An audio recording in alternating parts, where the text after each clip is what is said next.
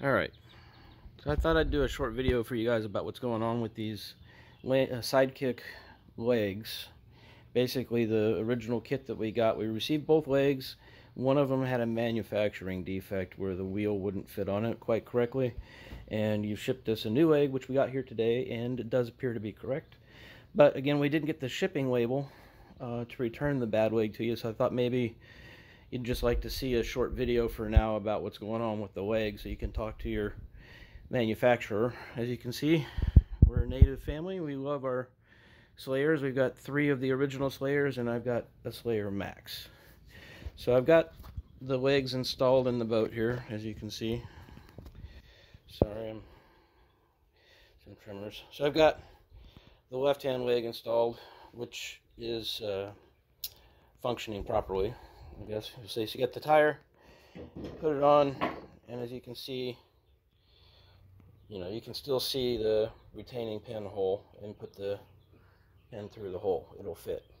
Now, on the right-hand leg, which is the original one that we got in the kit, I've got it installed as well.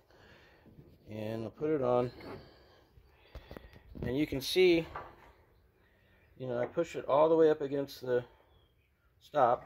You can hear it go home there. And around on this side, the hole is completely obstructed by the tire. So it appears that there is the hole, so it is facing up.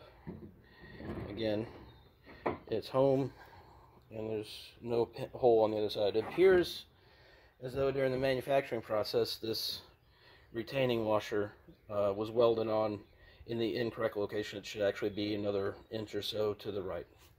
So that's the bad leg. And just to show you, here's the one that you guys sent me today. Install, and we'll send the tire home, and there's the hole. So the new leg is correct.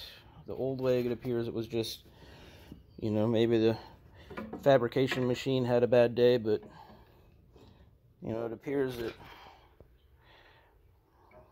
kind of respectively speaking, if I line those up there, you can see that the washers are in different locations. So, hopefully the video does at least some good for you.